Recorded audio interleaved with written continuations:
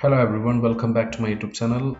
Today in this video I'm showing how to make Outlook folders as favorites. You can choose the Outlook folders to appear in the favorites so that you can easily access if you have a lot of subfolders and you have a lot of emails. So you can just make it everything under the favorites which you want to monitor and which is very important folder for you. So in this case I have a folder is here called Facebook. I'll just show you how to make it favorite. You can just follow the same procedure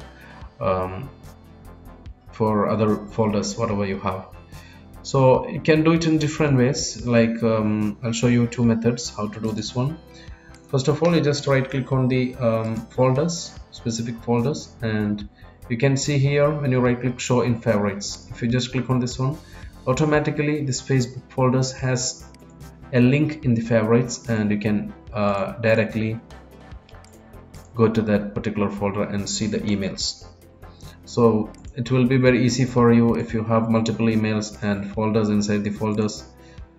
You can access directly that folder in the favorites. And for removing this one, just right click on this one, and remove it from favorites.